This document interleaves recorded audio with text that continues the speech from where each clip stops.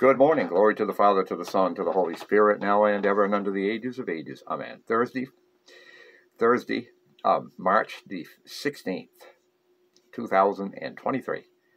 A little follow-up on what little project I started there. As you know, can this can and skin be made into a banjo? Is the subject of the project. Now, I did... And I'm going to show you what I did this morning. Work on the can and the form and the brackets. You see, the top one is going to go down.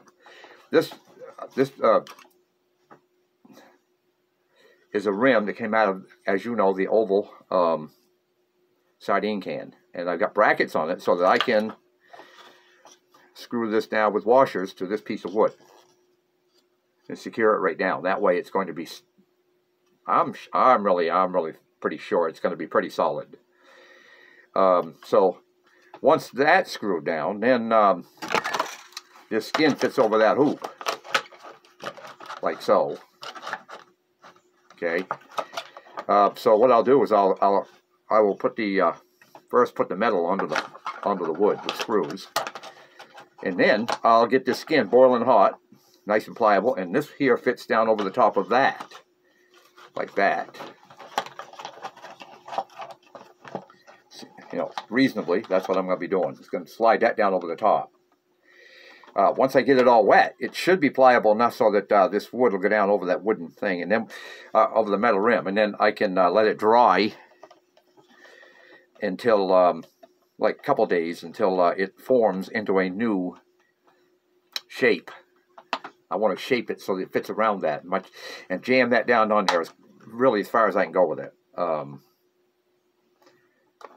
Then once I get that done, it's all dry, then I can pull that skin off and I can put a wire, steel wire around the edge of it.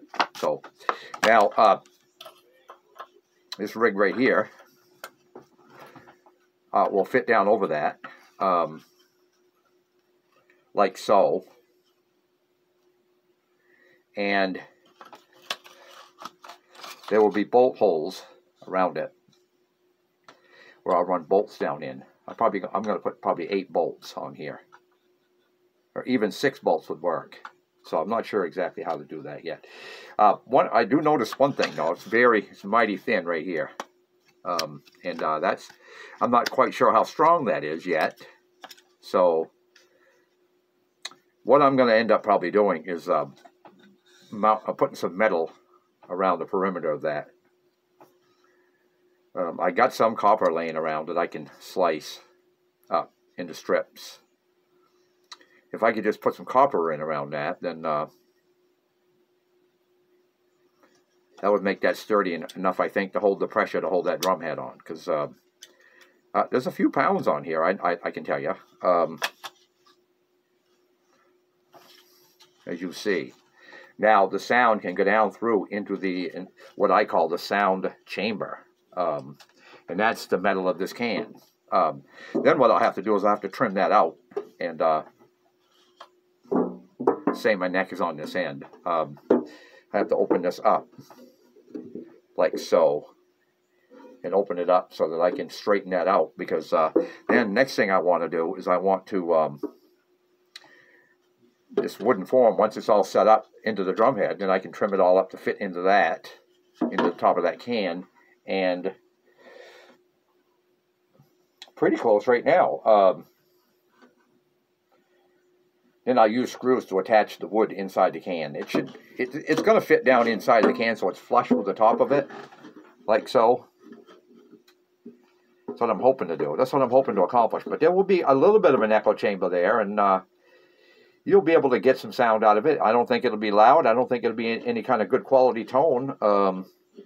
But I guess the whole point is just to see if it can be done. Now, I love playing the old banjo. I'm going to make this into probably a 3-string banjo. Yeah. So that I tuned it to the bottom 3 strings on a violin, which is the same thing as a violin. So if anybody can play the mandolin, then they'll be able to take this and pick a tune on it. I'm hoping. So, folks, stay current on the videos that I send up.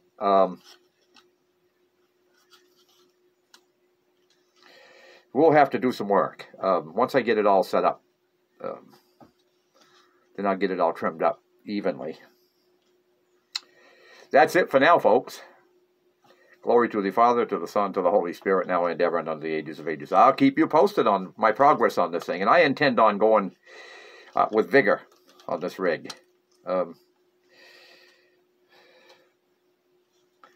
It's fun. I like doing this stuff. Making something out of nothing.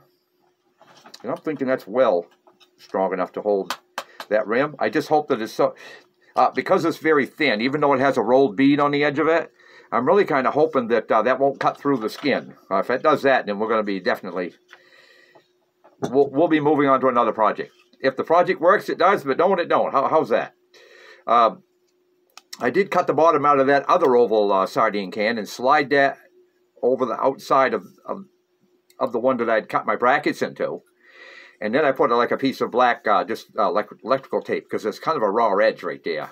And it was kind of sharp, and I didn't want anybody to get cut.